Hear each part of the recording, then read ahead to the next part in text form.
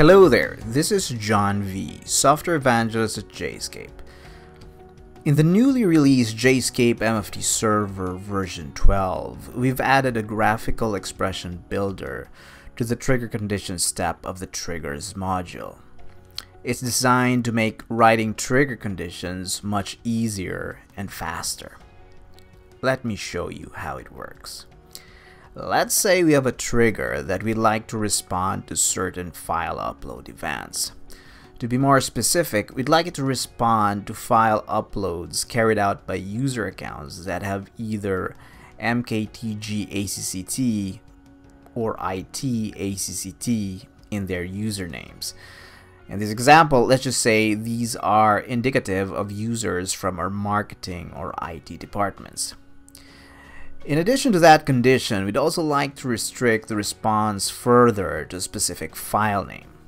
That would translate to a trigger condition that would more or less look like this, wherein name stands for the file name of the uploaded file and username is the username of the account that uploaded the file. Notice that we've grouped together the two usernames in an OR expression. That's because, as stated earlier, this trigger may respond to either of the two kinds of usernames.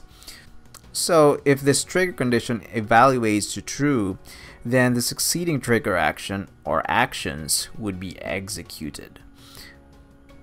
Previously, when you would construct a trigger condition to narrow it down to specific trigger events for a particular trigger, you would do most of the construction manually, spending most of your time typing in your desired expression in the expression box.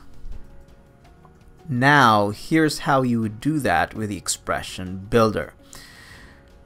Before we proceed, let me first show you a preview of the finished product, just so I can point out the various components of the expression builder.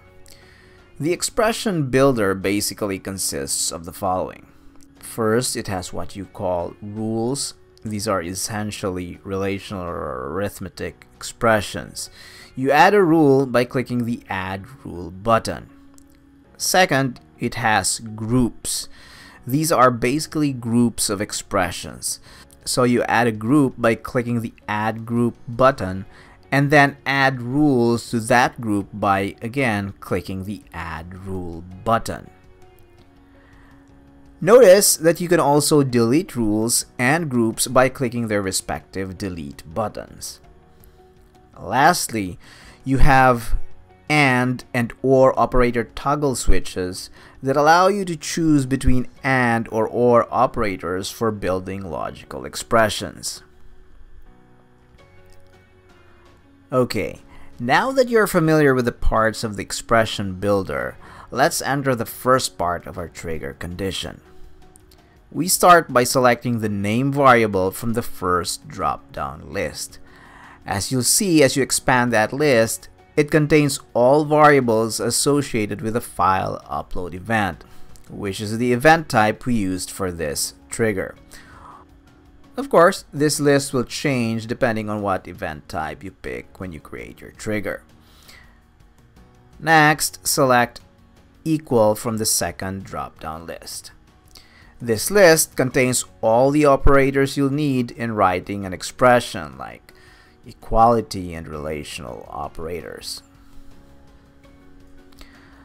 Last, type in the value that you would like to compare with the first operand, which is the name variable.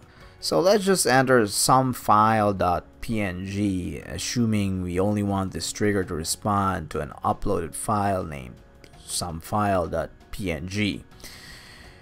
Notice how the expression box automatically populates and changes as you manipulate the expression builder. If you want to make sure the expression box is fully populated with the equivalent expression, just click anywhere on the dialog window.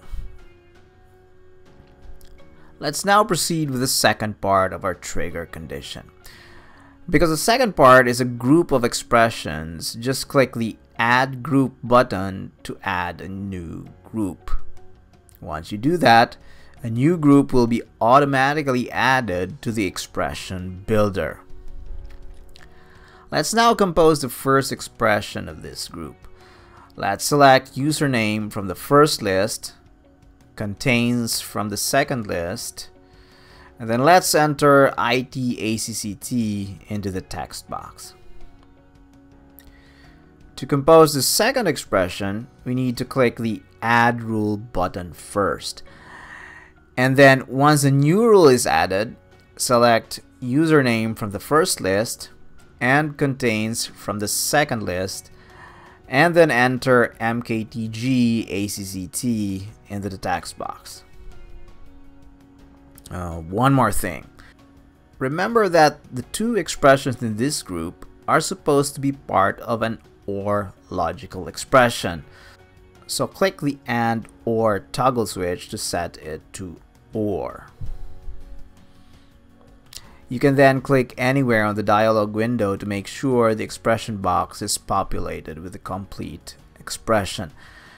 If you want to delete a group or expression, just click its corresponding delete button. Note that you won't be able to use functions or regular expressions when using the expression builder. So should you wish to use those, just click the override checkbox and you'll have more control in composing your desired expressions. If all is good, you can click on next to proceed to step 3 of the trigger creation process, where you'll be adding a trigger action or actions. That's basically all there is to know about the new expression builder. But stay tuned for our next post, as I'll be discussing about another big improvement in JSCAPE MFT Server version 12, the redesigned trigger action workflow. So, catch you then.